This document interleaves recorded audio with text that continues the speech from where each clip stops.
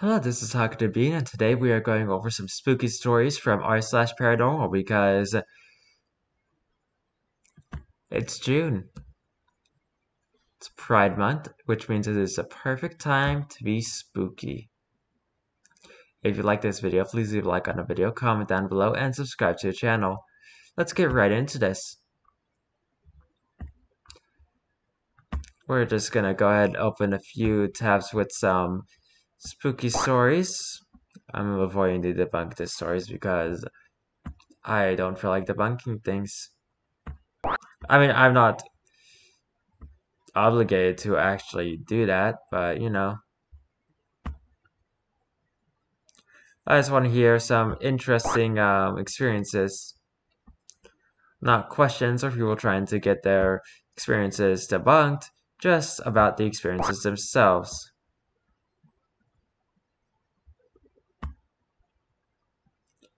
Huh, that's a new flare. That's bad for Nana.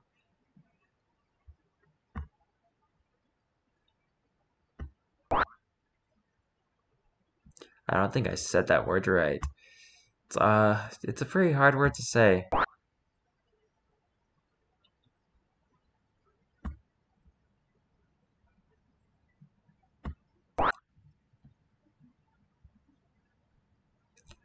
Alright. After this one, we can start reading. Then we'll find some more or afterward if there's still enough time.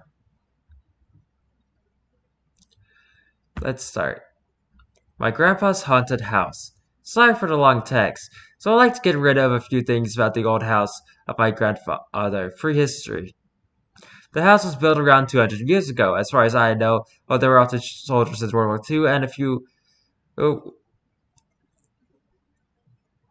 were often given shelter. One disappeared after a few days without a trace. It was also an old restaurant. About 40 years later, my grandpa found an old cross in the garbage and decided to restore it. After a few weeks, strange things happened. Mary and Jesus' picture started to sway without wind or any human influence. The whole house was shaking without wind that they were similar, and in Bavaria there are also no earthquakes. Loud noises in my basement. My grandfather then mounted across a nearby tree. Since then, it is always foggy around the tree. My grandmother had cancer and died of it. She had a phone in her room which was only connected to the phone in the living room if she needed help. She could not call anyone else with it. A few days later, when she died, the phone rang in the living room with the number of my grandmother's phone. When you answered the phone, you heard only breathing, then it hung up. First, there was no longer a connection to the phone downstairs, and secondly, the contract of the phone was terminated. My grandpa then died in December of 2015. Now, 2023, I myself have already experienced many things. Story 1. Me and a buddy went at 23 o'clock at night to the house to get something. We then got to the kitchen. To get into the kitchen, you have to go from the hallway. They left through a door, or we didn't close the door behind us. Suddenly, someone knocked. We panicked, but still decided to open the door. But there was no one. Suddenly, there was a loud bang. We ran quickly back to the kitchen. After a few minutes, we heard footsteps in the front of the door. We then looked outside, but again, there was no one to see.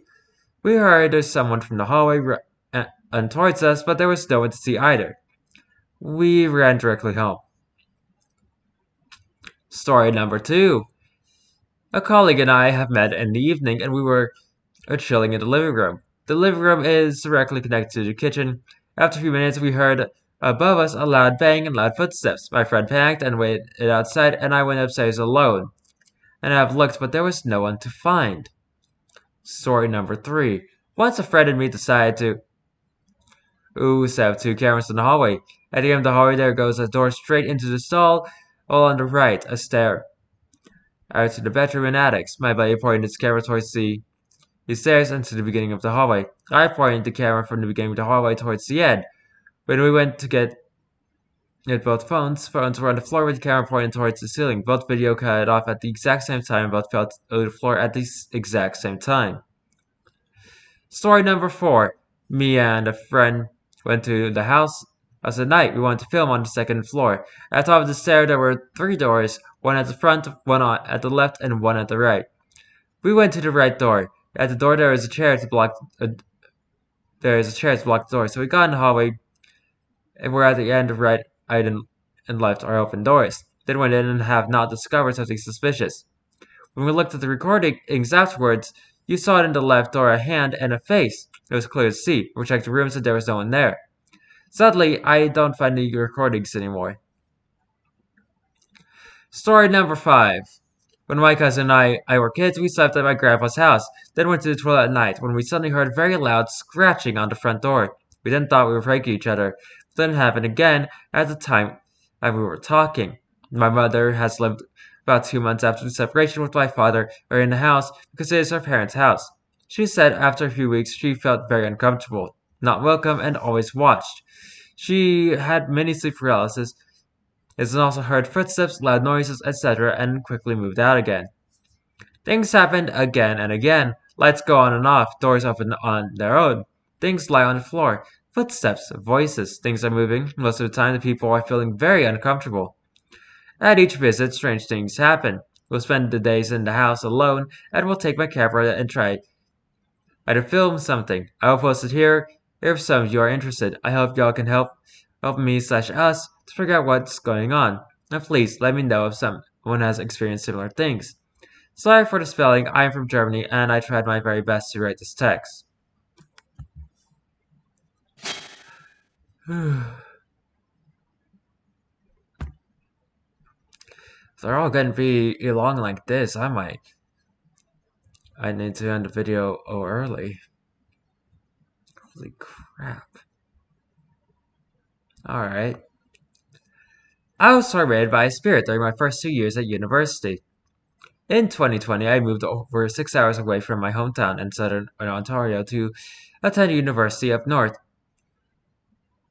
I moved into my town with my best friend from high school, whom I had known for years. In this building, it is important to note that it has been around since the school was built. However, it is frequently renovated and worked on because it, more often than normal, catches fire. More details later. So, it's 2020, mid-pandemic, and I had just been discharged from the army. My best friend and I had applied for the same university major and had decided that if we got in that we would live together. Well, sure enough, we got in, and the only dorm that could accommodate our room request, i.e. moving into the same apartment with separate bedrooms, was situated directly across from a hospice. And for those that don't know, a hospice is a medical facility where people go when they are close to death to live out the end of their lives, in as much comfort as possible. The hospice was the only view of our small windows, and was the only one in our area. Now, as I mentioned earlier, this building frequently caught fire, but what was odd and worth mentioning about it was that it only caught fire in apartment number 5 on any given floor. My best friend and I lived on the 5th floor in the 5th apartment for years, even throughout the summer, and fortunately, we never had a fire, but frequently found ourselves having to accommodate firefighters and other workers entering our rooms due to smoke and water damage from various different fires from different floors directly above us. Along with my boyfriend, along with my best friend, I had 2 other roommates who were very vocal about when they were home or not. I thought that said boyfriend. I was like, oh, nice. We had a group chat, and for all these experiences, they were never home, or even in the city for that matter. My BFF and I both got jobs working at a level 1 trauma center as night shift security, and thus paranormal stuff didn't scare us as we frequently were forced to work in the morgue and even witness people die on a daily basis. With a whole bunch of other things, maybe stories for another time. The main experience that happened early on was when my BFF and I both awoke to hear someone going through our cupboards and garbage in the kitchen, which was right against my bedroom wall, thus making it super loud. It was about 1 p.m. and we were on night shift. It was our version of 1 a.m. So, thinking my best friend had gotten up oddly early, I went to talk to her. But when I opened the door, there was no one. I woke her up quietly and researched the entire apartment. And hallways with whatever we could use as weapons. There was no one, but everything was open. Our fridge, the oven, drawers, and cabinets, as well. Our garbage had been thrown across the room. All the breakers in our apartment had been switched off as well. which we didn't discover at first. It is important to mention that the only entry into our apartment, that being the front door, automatically locked when closed, so it was most definitely locked 24/7. I called building security, and no one had been seen on camera entering our dorm except for my BFF and me around 8 a.m. after we had gotten off work at the hospital. There was no explanation for who had done this, but still, they took our statements and said they'd do patrols. They never found more information. Over 3 months later, it was summer, and my BFF and I had been two of 11 people left in the building over the summer, with the rest being mostly just international students who could afford to do quarantine protocols again in September, as it took 2 weeks. We were the only ones on our floor, but regularly heard stomping outside in the hall, but neither of us ever saw anyone through our peepholes, or even when we often heard knocks on the front door. However, when we checked, no one every time. So aside from the knocking and stomping, super quiet summer, except for one morning. I'll never forget it. It shook us to the bone. It was 10 a.m. and my roommate and I were asleep after work. I never locked my bedroom door, as my BFF loved to come in and hang all the time, but for some reason I locked it that entire week. Good thing too, because I awoke to frantic, and I mean frantic knocking. No pounding on my bedroom door.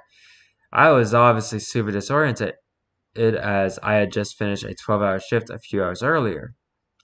But I saw two dark shadows under the door, resembling feet. I figured my BFF needed something and woke up, but I called out before getting up because I was annoyed to be awake this early. The feet stayed unmoving, but the knocking stopped. With a heavy sigh, I got up, threw on a sweater, and checked the time. It was around 10 a.m.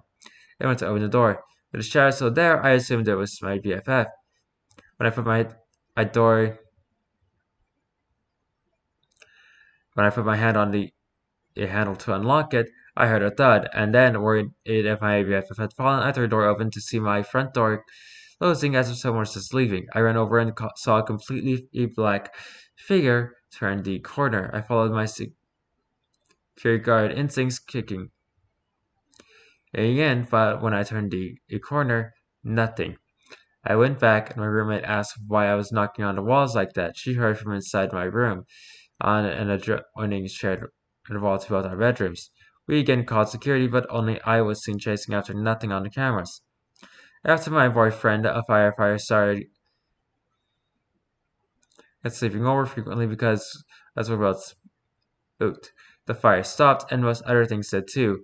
We never had another incident on this level. We moved out after 2 years there, and beyond hearing the usual bang, no other issues. And also, for a detail I forgot to add is that we had an anti-break-in security stake against our front door while we slept. They were conveniently moved into the living room or against the wall after these events. We also tested the stick to see if it actually worked, and trust me, even my firefighter boyfriend and his BFF couldn't force their way in. Yeah, sounds like you've got a poltergeist. Are they all long stories? Dang, this subreddit suddenly it got real good. Anyway, I apologize in advance for how long this is. Oh dear, this is gonna be a long one. Thank you to anyone that reads all of it and has advice or knowledge on what this is. My husband and I have been together since we were 16. We are now 24 with two kids. This was started before I met him. His stepmom came into the picture and when he was around 13, and brought her what my husband described as a satanic book. Okay. Because satanic books are always the creepy ones, not like we have the Bible, which literally describes angels in the most terrifying way possible, which is why they look the way they do in the Genesis Evangelion. But go off, I guess. It gave everyone the griefs, and my SO's dad decided to burn it, which resulted in its ear-piercing screams when it hit the fire. This sounds completely fake, but let's keep me reading. After that, they started experiencing strange activities such as items being moved. The most unexplainable was the laundry effort that was found on top of the roof. His sister also had experience being woken up to a black figure hovering over her, choking her. Her boyfriend at the time witnessed this. When my husband and I got together, I spent many nights with him. I always had a bad feeling over there, But what changed me from skeptic to believer was when I had placed my phone on the TV, and I made it later by as I and I watched my phone fall from the ceiling in the corner of the room. We moved into our first apartment ever in 2018.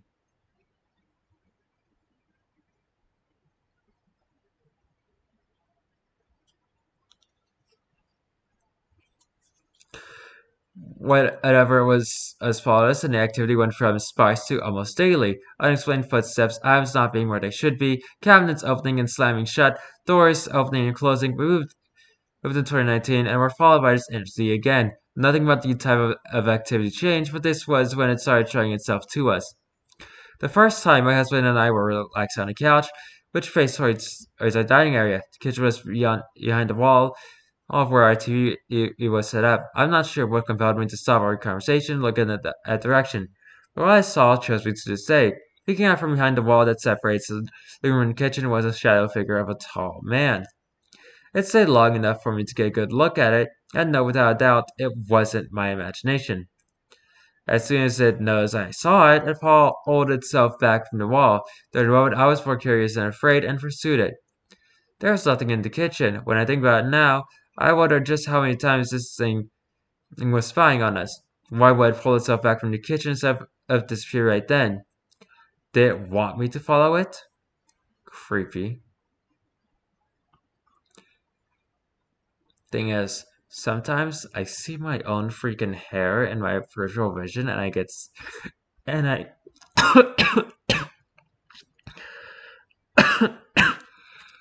frick, there I go, choking on air. Now I think I am seeing something out of the corner of my eye and it's like really creepy. Anyway, shortly after this incident, my daughter was born. The activity got worse again. It became a nightly occurrence that her door would open by itself. This also happened during her naps. The audio was my husband now seeing this figure too, but started touching us and being vocal. One night, while laying in bed, I dropped my phone off the bed. While laying down to grab it, I felt a hand stroke my arm.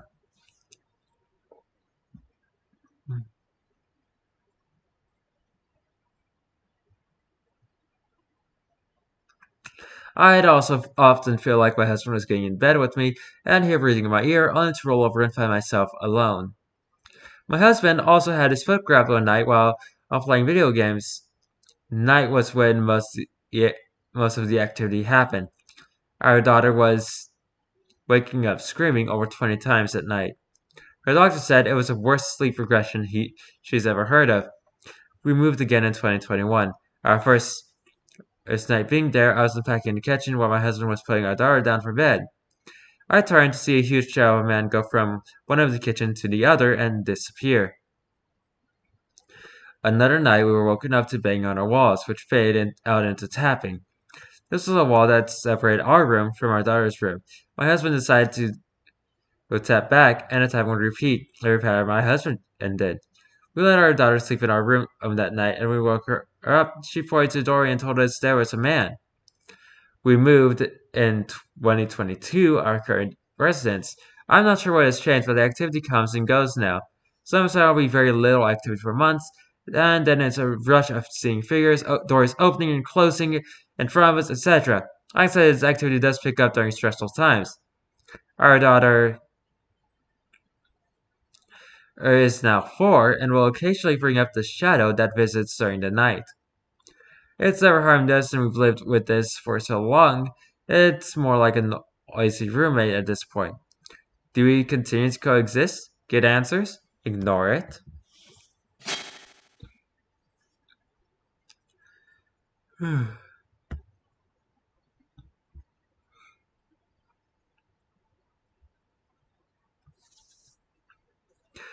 When I felt a presence as a child, but the experience was anything but scary. When I was a kid, maybe around 12 years old, I remember waking up in the middle of the night. I was suddenly wide awake, but it was pitch black and silent, so I wasn't sure why I was suddenly fully conscious. I felt the urge to sit up and I stared at the end of my bed. I couldn't see anything, but somehow I knew someone was there. I could tell it was as an elderly lady, even though I couldn't see or hear anything. I felt like she was sitting down and looking over the top of me and out of my bedroom window. but that she was there to keep me company. I then recall speaking out loud, saying something like, "Hello there, who are you?" Again, I felt like I needed stress. None of my regular senses could detect anything, but I could just feel that she was there and what she was doing. After a few moments, I laid back down and closed my eyes, and it fell immediately back to sleep. I felt so calm and safe, and I slept so well. Even as I write this 15 years later, I feel grateful and a little emotional about the whole thing. It was such a pleasant feeling. Anyway, I couldn't stop thinking about it, and even though it sounded silly to say out loud, I felt sorry about what had happened. I told my mom about it. She proceeded to tell me that she knew the old lady who had lived in the house before us, and she used to be a teacher. Her name was Mrs. Furnish. Apparently, when I was a baby, Miss adored me and loved to hold me and talk to me. She died when I was still very young, though, so I have no memory of her. Apparently, what was now my bedroom used to be Mrs. F's room, and she would spend hours sitting looking out of her bedroom window at the fields behind the house. I had no idea about any of these things, but I feel like I met Mrs. F that night, and the description my mom gave felt just right. There's not much of a point to all of this other than just to put my experience into words and share it with y'all. Thanks for listening. That's very sweet.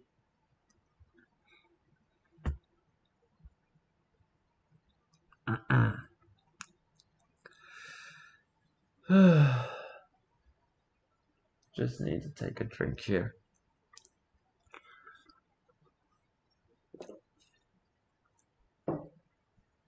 Hmm.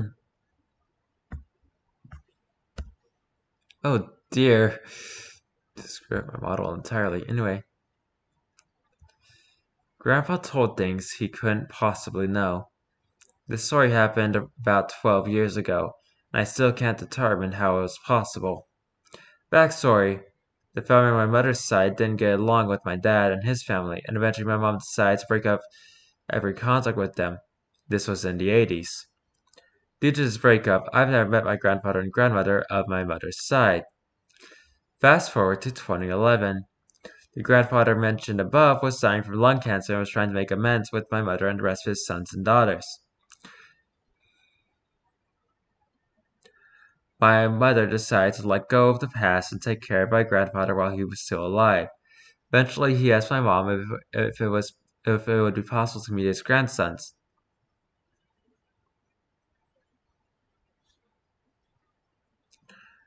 My mom let me decide whether I would go or not. I chose to grant his dying wish, since I was curious who my granddad was. Honestly, a mom shouldn't really keep their kids from seeing their grandparents unless their grandparents are super abusive, like physically abusive and stuff. I mean, heck, my mom was raised by a narcissist, and I still saw my grandma every summer.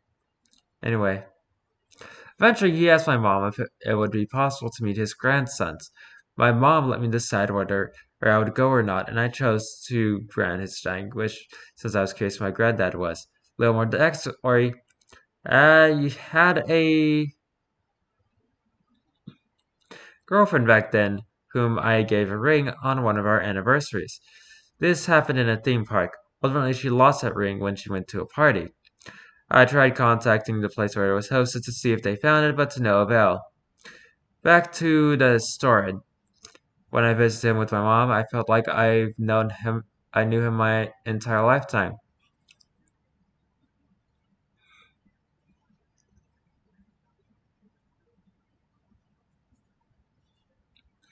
A little later that afternoon, he was given morphine because he was very much in pain.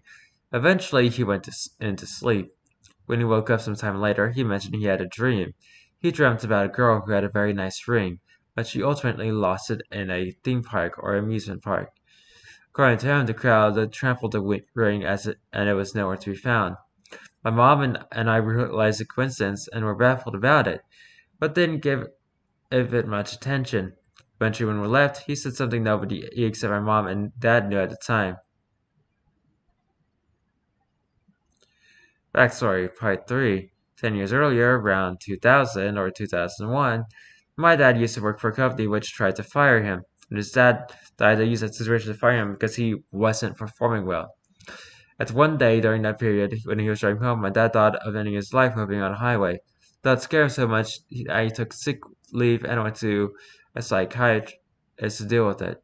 Again, only my mom and dad knew about this episode. Back to the story. At the end of the day, when we were leaving, my grandpa pulled my mother close to him and whispered in her ear,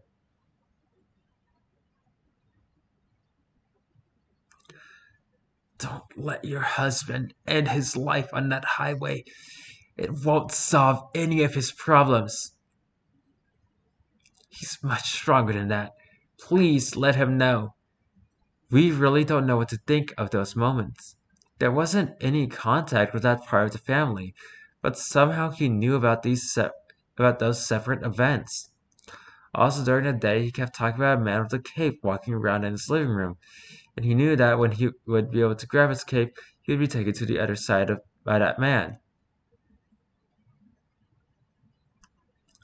Anyone else had such events while visiting a dying relative? No, not really. I know that, actually, I don't think I really want to talk about it since that's not my story to tell, and it will reveal too much about who I am in real life. Anyway, unusual experience. When I was a child back in the 80s, at around 5 or 6 years old, I had an interesting experience. We lived a small two-bedroom house on a dead-end street, North Main, in the historical town of Collierville, Tennessee. The town played a small role during the Civil War. It just so happened that Civil War hospital was positioned somewhere around the area where we lived. The exact location wasn't known, but historians knew it was close to the street we lived on. It was so close you could actually go out in the yard and dig randomly and find Civil War artifacts, such as vintage apothecary bottles, musket shots, uniform buttons, etc. It was actually really neat. We often had people digging in our yard or our neighbor's yard by people using metal detectors. We found cannonballs and other Civil War pieces, but back to my experience. So it's just my mother and I at home at this point during the day. My sister is at school and my father is at work. My mother is in the living room and I am playing alone in my bedroom. I remember being on my hands and knees playing with my little Hot Wheels car. I recall pushing my little car along and coming to a black butte in front of me, like someone is standing in front of me while I am on my hands and knees. I looked up and remember seeing a man in all black. Black boots, pants, long overcoat, and a tall black top hat. It was as if a man in period clothing was standing in my room. I can't recall seeing any facial features, but I stood up and walked into the living room. I asked my mother who the man in my room playing with me was. He quickly scooped me up and scared me outside and went to the neighbors to use their phone. So my mother calls my father at work and tells us to come home. Someone is in the house. My mother could see the house from neighbors so she could tell if anyone left or went in our home. My father worked less than 2 miles from home, so he arrived in no time. He went in the house and searched and found no one. Of course, they questioned me about the incident, and all I could explain to them is exactly as I said before. They asked if he touched me, and I told them no. They asked was I scared of him or if I was fearful to go back into my room by myself, and I told them no. The incident wasn't scary or frightening. The man had given me a friendly vibe. We have spoke about that experience many times over the years. As a child, I was prone to lying or making things up. That's why it riled my mother so much, and she just grabbed me and took off out the house. I'm not one to believe in supernatural, but this is one experience I had I can never explain. Huh.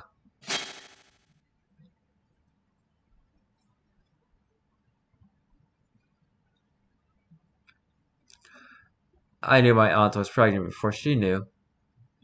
My aunt got pregnant when I was 2. She was only a week or two pregnant, but I kept saying to her name, baby. She took pregnancy tests a few weeks later when she missed her period, and she was pregnant. Maybe there's more interesting stories in the comments. My dad and I had seen each other in a while, maybe a month, when I found out I was pregnant with my oldest. I was 17 at the time and obviously terrified to tell my dad. The day I told him, his response was, "I know, your grandma told me last night." My grandma has been dead for a few years at that point, My mom knew before I did it too, but that was different. Crazy lady had been monitoring my cycle. Weird and kind of creepy. Anyway, just two more, and I think I'm gonna end the video because this is already long as heck.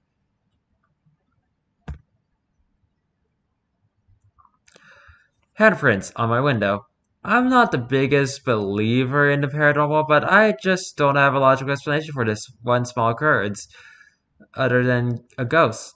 When I was in middle school, my dad had just dropped me off at home as per usual before leaving to go back to work. I was tired and decided to take a short nap. It ended up waking up around 6 p.m. It was winter in Canada, so it was already pitch black outside. I got something to eat and just carried out as I normally would. Maybe 1 or 2 hours later, I went back to my room and sat at the end of my bed, just scrolling on my phone. I quickly started to feel extremely cold, and that's when I noticed my window a panel was open all the way. Reference my bed faces the window. I thought that was kind of odd, and I don't remember opening the window at all, especially since it was freezing cold outside. It was also weird that the temperature didn't wake me up, as I'm a fairly light sleeper and the cold would have woken in me from my nap for sure. That time I shrugged it off and got up to shut my window. When I closed it, that's when I saw two large handprints planted right in the middle of the pane.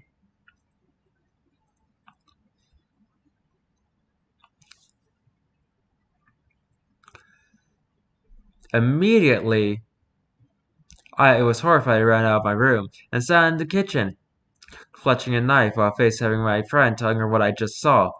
I just sat there and waited until my parents got home from work, maybe 3 hours later. When they got home, I got the courage to head back into my room and take a look at the window. The handprints were way too big to be mine or my mom's. And that was my dad since he had not been in my room, to my knowledge, and it would be unnatural to open or close a window by planting your hands flat on the middle of the glass plane. I also thought that this was some prank they were playing, or as they were highly religious and didn't find any humor in joking around with this kind of stuff. I distinctly remember taking several photos with handprints on my phone and sending to my friend. For the past few years, I haven't been able to find them anywhere. It was as if those photos were erased from my phone stream in our chat log. I didn't touch my window for like 2 weeks. It was when I was cleaning my room that I finally decided to wipe the handprints off. That's when I realized the handprints were on the inside of the window, not the outside. This was about 7 years ago, and I still don't understand what happened. I realized the possibility of it being my parents, and I still don't have any siblings that live with me. I also home alone the majority of the day. It could have possibly been an intruder, which honestly frightens me more. However, I live on the second story of an apartment building, so I doubt anyone managed to get in or out without waking me. Again, I'm a very light sleeper. I always wake up immediately when I send somebody in my room. My parents. Also, nothing was stolen or broken. Neither me nor my dog were harmed. I hate to say this, but I doubt an intruder would leave us sleep. The frick? Okay. Would leave a sleeping 13-year-old girl who's home alone untouched. I had other small experiences I've drunkenly chalked up as the work of ghosts before, such as the sound of scratching or tapping in my room at night, or seeing figures in the corners of my eyes. However, I've just satisfied those with logical reasoning, such as rats or my brain playing tricks on me. With this occurrence, however, I just can't come up with any explanation. I know I didn't hallucinate since I have a witness. As for the photos, it's possible I could have accidentally deleted them or lost them while switching to a new phone. But they still should have been in me and my friend's chat log. This doesn't keep me up at night, but still doesn't make sense to me. Let me know if any of you have an explanation for this or similar experiences. Well, that was weird. Kind of just like saw a random flash of light on my wall. Probably from a passing car outside.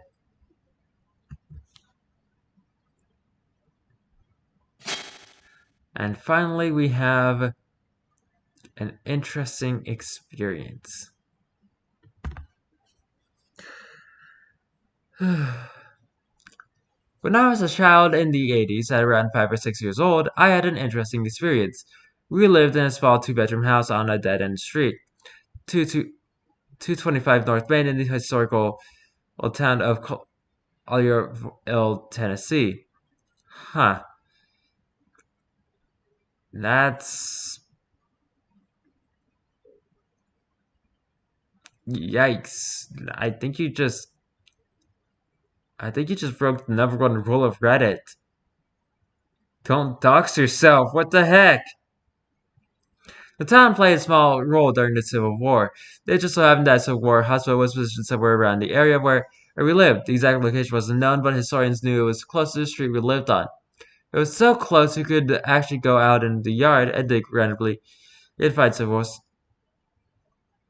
Wait.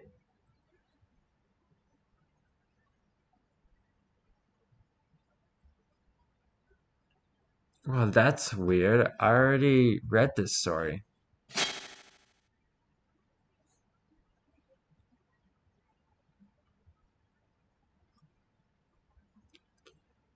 Um,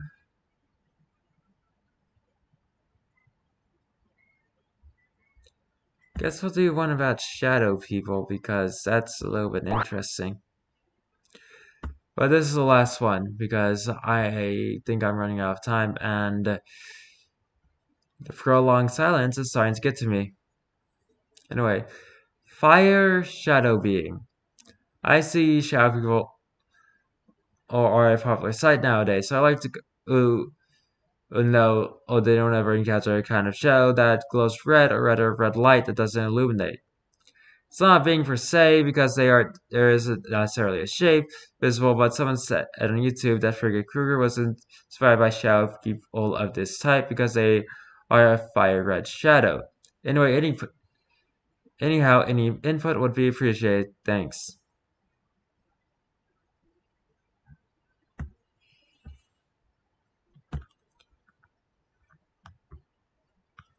I don't know what's with the popularity of shadow people. Anyway, if you like this video, please leave a like on the video, comment down below, and subscribe to the channel. Who knows what's gonna happen tomorrow? All I know is that I'm going in for today. So until tomorrow, I have to say goodbye.